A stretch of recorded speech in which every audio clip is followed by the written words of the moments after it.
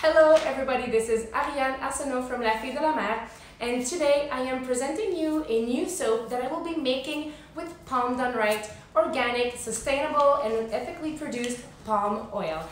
September is Palm Done Right month, and this is a video to help bring awareness about this good palm oil. If you're a soap maker or if you like to use soap just as a customer, you can be on the lookout for the Palm Done Right logo. It's used in foods, it's used in soap and other products, so they have their logo on the labels. And what Palm Done Right does is that they promote the deforestation-free, animal and wildlife-friendly palm oil. It's made by farmers and not machines and chemicals. It's made mainly from South America and some parts of Africa. It does not come from the countries where palm oil is mass-produced and destructs all of the natural habitat. So it is a great choice for soap makers. In my base, in my stock pot, I have some coconut oil, some organically produced Palm Done Right palm oil, cocoa butter, and white cocoa butter. I will be then adding the olive oil and sunflower oil. My base that I've chose today hopefully will create a white enough soap that I will not need to use any white colorants. I will, however, be swirling it with some ultramarine, violet, pink, and blue oxides. These are from Brambleberry, and they produce a really nice and vibrant color in soap. And I will also be sprinkling the top of my soap with wild flowers from the Magdalen Islands that I either grow in my garden or wild harvest. So I chose a slab mold for this specific design that I'm going to be doing because it's a technique that requires a slab mold. And these are some new molds with silicone inserts, so I'm really excited about trying these out and see how they work, and we can all do this together. I really like this scale. I got it from Soap Equipment. It's a really large counting scale. I call it my soap making scale, and I can make my whole 12-kilo batch on it. No need to like split in smaller amounts. It holds up to, I think, like 110 pounds, so it's a really nice scale. However, it's not the best for precise, like small measurements, but for soap making, love it. And I'm adding the sunflower oil here because my oils and butters that are solid are now melted, so it's time for the liquid oils.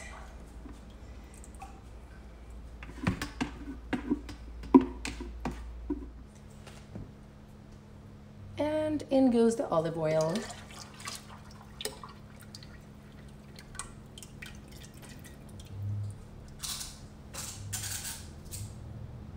Because I don't like surprises, I'm gonna go ahead and add my fragrance oil in right now. And this is a home blend of 2 different fragrances. I wanted this to smell floral, but not overwhelmingly floral, so I mix it with a sweet raspberry fragrance.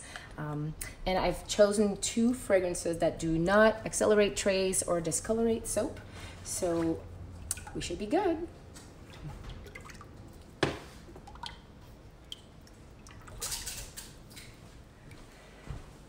Our oils and butters, as well as the lye water, have cooled down to a lower temperature, and I am now ready to start mixing this batch up.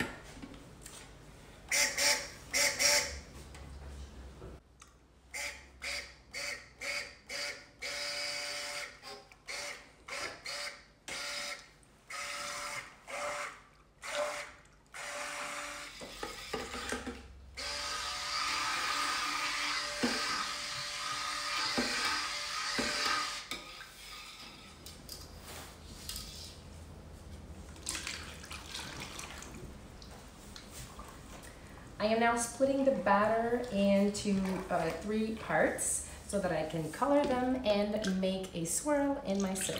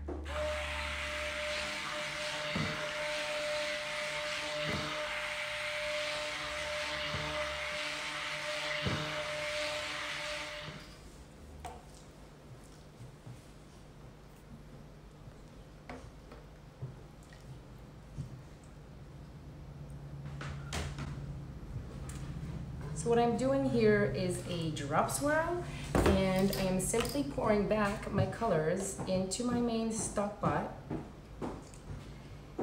and then I will be pouring into my mold. I am keeping a little bit of soap because I will be swirling the top.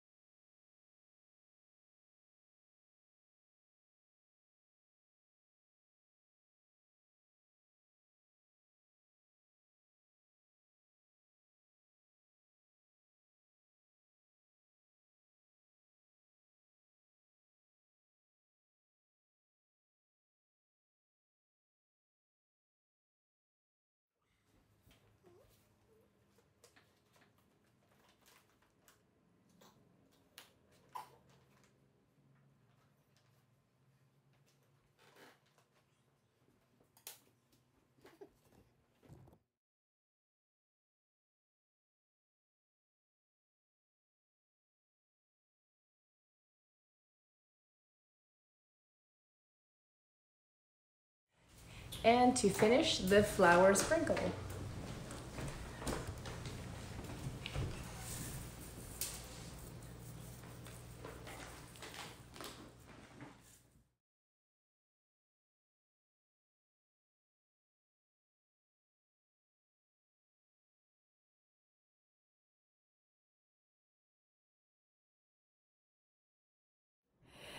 This soap will sit for about 15 to 20 hours before we can unmold and cut it to reveal the designs inside.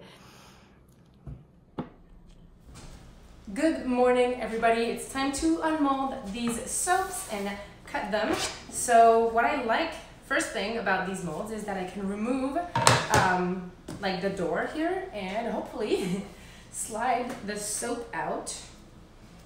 It would be easier if both sides would. No, it doesn't slide out, so I'm just gonna flip it over.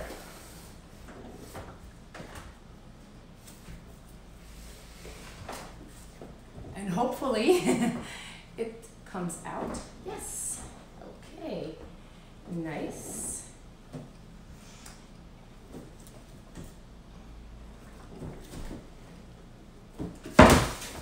And already I can see that the soap is releasing. Wow, oh my gosh. Okay, so this is pretty cool. I didn't add any sodium lactate to this batch, and I did do a 15% water discount to help the soap firm up a little bit because sometimes silicone molds do get a little sticky. So I'm just gonna put this back in here. Oh gosh, look at this. This is so wobbly. Okay, just gonna put it back in place and then I'll clean it up later. See how easy it is to put it back in position.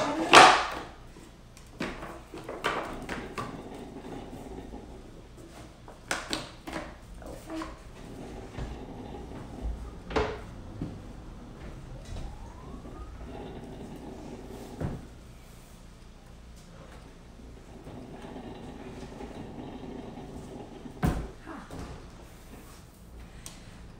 Yesterday, we made this soap together in the video, and then this one I made on Instagram via Instagram Live. If you didn't get it, well, it's gone. Sorry about that. But I did try two different design, like swirling designs. So while this one was an in-the-pot swirl, this one was a drop swirl. So I'll see which of the two we like best, and you can tell me in the comments below. So just slicing through the soap. So easy with my log splitter from For Craft's Sakes. And voila.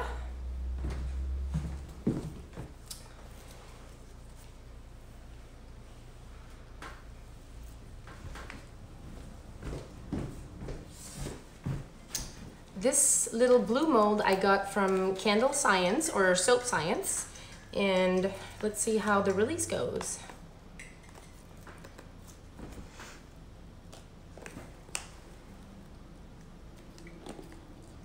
Voila, nice and neat.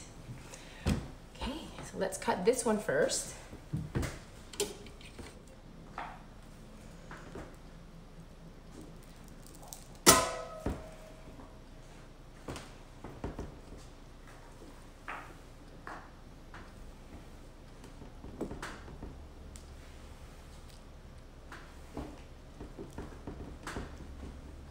And now, the big soap.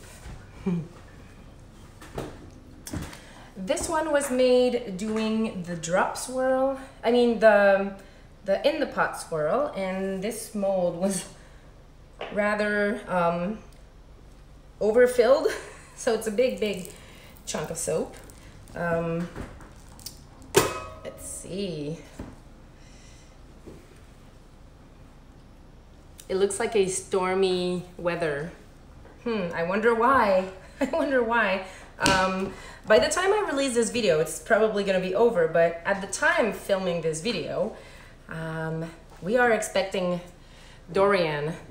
Maybe I was in a stormy weather kind of a mood when I made this drop swirl, because it really looks like troubled seas and troubled oceans. Yes, it does. Okay.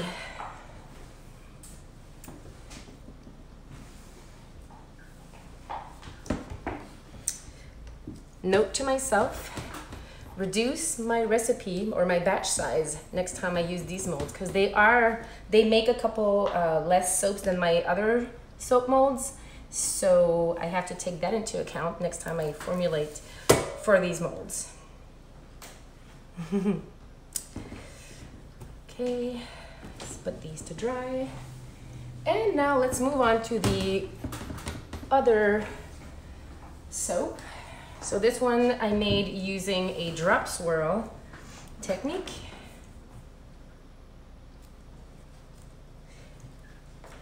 Let's cut.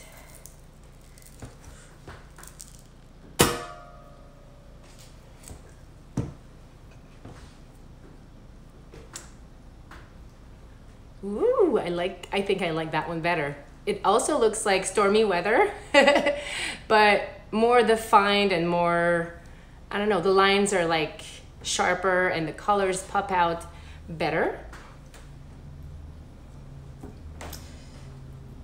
You let me know if you prefer the in the pot swirl design for this soap or the drop swirl, and you can answer. I will leave a poll right there, right up there. So you can click on it and let me know which of these you prefer. And whenever I'll be remaking this soap, I will use the technique that wins. But this one is my personal preference. So let's see what you guys think.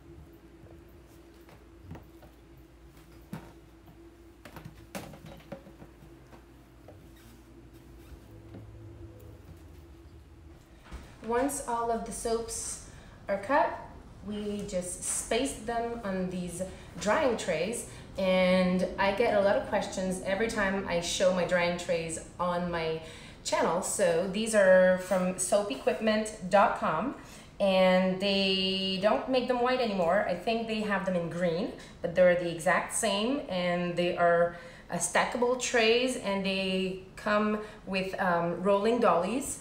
and they're very practical. I have 30 of them and 3 dollies, so I can move them around, switch them up, and it allows to dry the soap from the bottom because these are vented drying trays, so they're really useful. I love them, and I've had these since 2012, so it's been 7 years. Perfect. Now I'm gonna switch this and cut my other soaps because I made 2 batches. I hope you've enjoyed watching this video. If you did, please give us a thumbs up. You can subscribe to my channel if you want to see more of my videos. You can also enable notifications to be the first one aware when I have some new content that I upload on my YouTube channel. Thank you so much. I will see you guys again very soon. These soaps will now go in the drying area for 4 to 6 weeks before they're available and ready to go.